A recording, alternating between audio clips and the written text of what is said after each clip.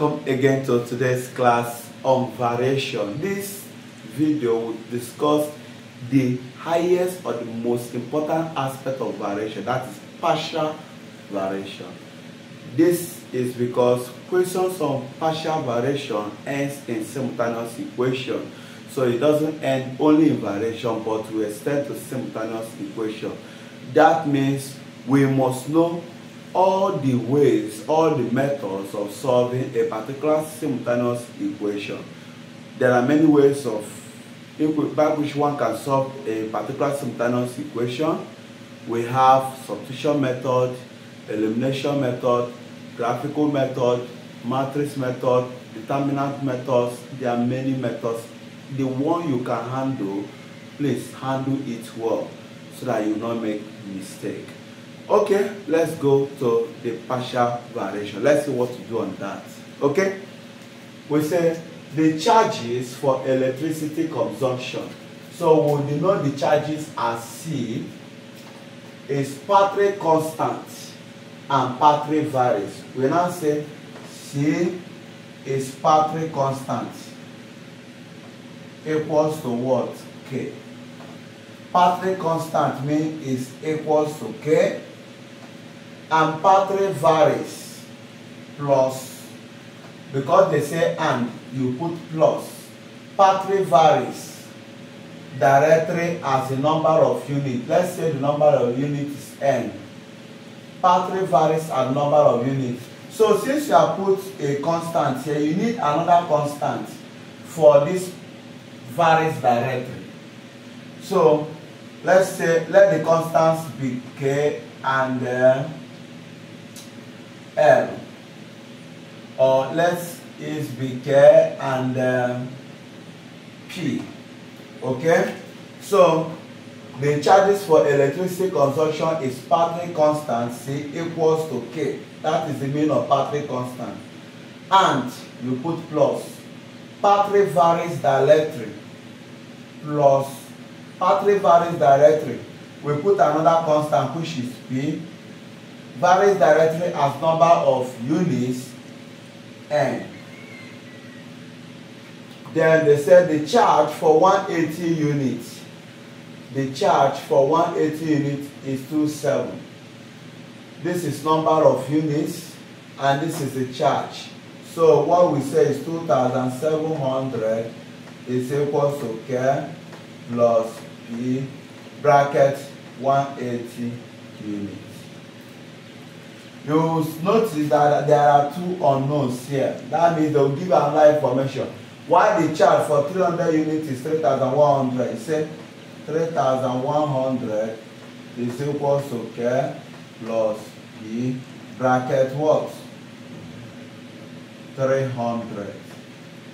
That means equation 1, equation 2. You need to get your what? K and P. When you get K and P, you put it here to get your law or law connecting C and P.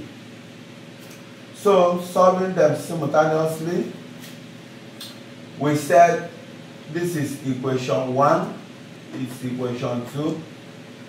Equation 1 minus equation 2, so that K and K will minus. 27 minus 31 will give me minus 400. Equals to K minus K will go.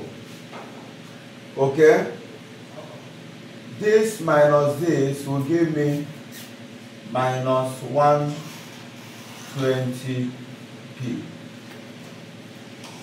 So minus will divide minus, P will be equal to 400 over 120.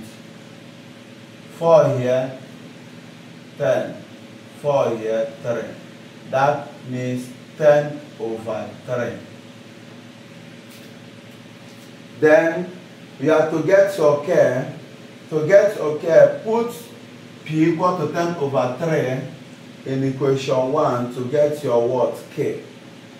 Remember, I solved this simultaneously. This minus 400, K minus K, 0.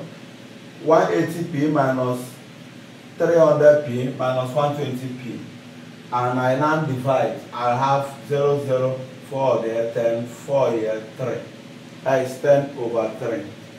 So I will now say 2,700 equal to K plus 10 over 3 times 180. 3 here, 1, 3 here, 60. 60 times 10, 600. 2,700 equal to K plus what? 600. Okay?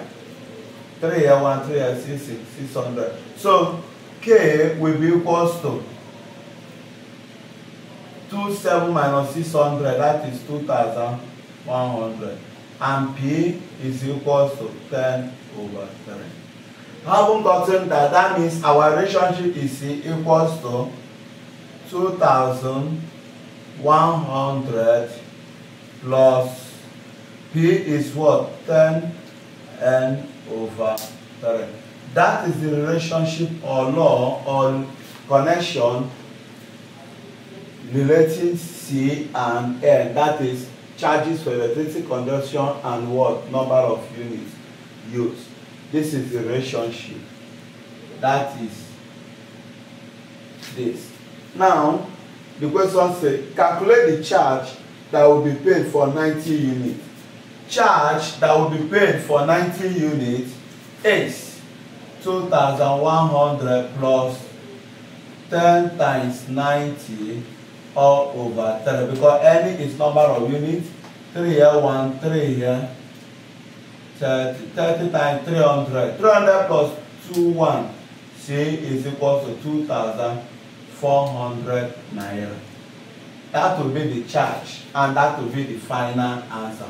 That means most time it is elimination method that we use to solve the simultaneous equation we arrive at from what? Partial variation. So have it in your mind to use elimination method to solve the simultaneous equation to make it easy or easier for you.